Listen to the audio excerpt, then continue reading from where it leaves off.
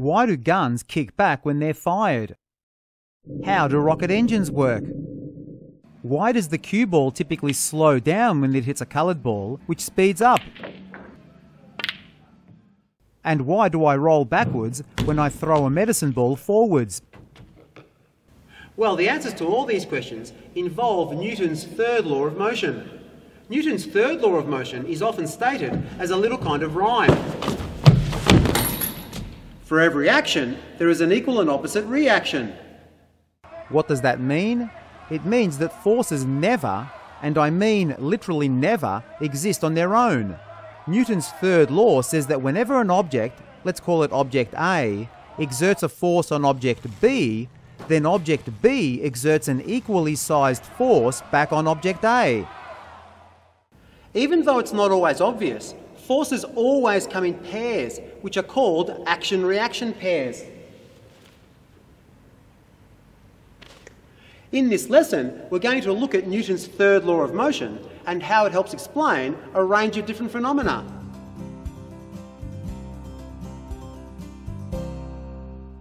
If I push this trolley, trolley A, into this trolley, trolley B, you can probably guess what's going to happen. Trolley B will experience a force that will accelerate it towards the right. Let's have a look. No surprises there. Trolley A provided a force on trolley B, which made it accelerate. However, there wasn't just one force acting, there were two. At the same time that A was exerting a force on B, which made B speed up, B was exerting a force on A in the opposite direction. So what happened to A as a result of this force? Well, it slowed down. As you can see, the dots are clearly closer together after the collision. Trolley B, the trolley being struck, doesn't even have to do anything. Just the fact that it's there and that a force is being exerted on it by trolley A means that it exerts a force back on trolley A. We can label the equally sized but opposite in direction action-reaction pair of forces at the moment of impact, FA on B and FB on A. And as usual, we've drawn the forces as if they're acting on the centre of mass of the trolleys. The same thing happens in this collision. Car A exerts a force on car B, which makes car B accelerate. But as it does, car B exerts in the opposite direction an equally sized force on car A, which makes it slow down.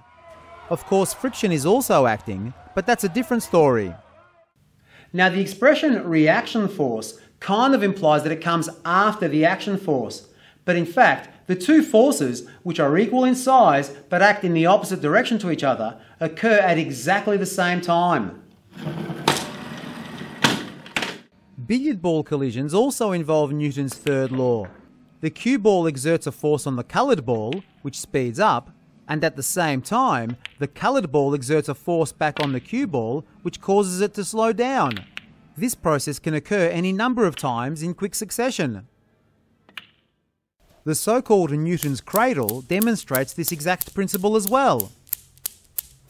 As does this collision.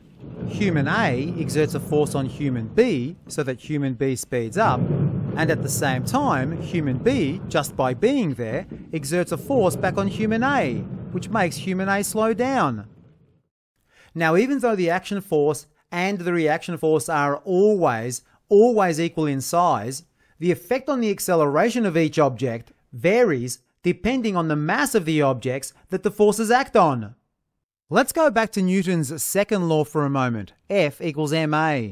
For any given force, the acceleration of an object will be smaller when the mass is larger.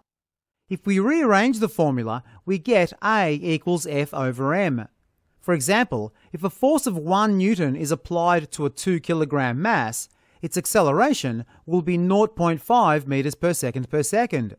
But if a 1 Newton force is applied to a 100 kilogram mass, its acceleration will only be 0.01 meters per second. A given force... Thanks for watching this short excerpt from episode 8 of the famous Shedding Light on Motion series, Newton's Third Law.